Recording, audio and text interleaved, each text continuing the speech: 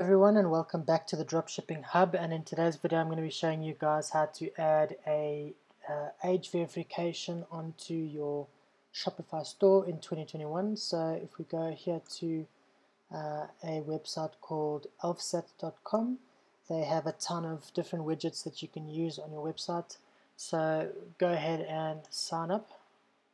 You can either sign up with your email, Facebook, or Google. It's up to you. And once you've done that, you can go ahead and click sign in. And once you guys have signed in, I'm going to go ahead and search for age verification, and you can go ahead and choose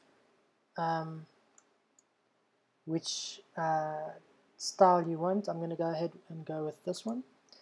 Now obviously it changes with your country. Mine is minimum age of 18. Go ahead and change. You can change the content. You can change what color, what the button says and everything, and you can even put your logo and background image here. So once you have done that, go ahead and click. This is also, you can remember the visitor for 30 days. That's also something that you can do. And once you've done that, you can go ahead and click save.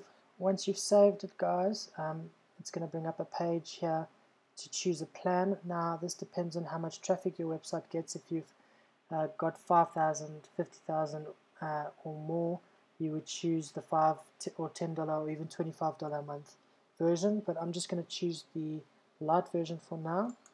Go ahead and select that. Now once you've selected that, guys, it's going to come up with this code here. I'm going to go ahead and copy the code. Now let's go back to your Shopify store. Go here to online store, themes,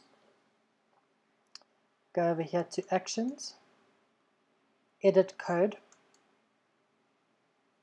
and now once you're here, you're going to go down to theme liquid. You can go ahead and scroll down to body class, or you can search it here, body class, and under body class you're going to paste the link over here and go ahead and save the changes. Now once you've saved it, you can go ahead and have a look at what the store looks like when you open it. It pops up here with a verification of your age. So that's how you guys add age verification to your website in Shopify in 2021. I hope this video helps, guys, and I'll see you guys in the next one. Bye bye.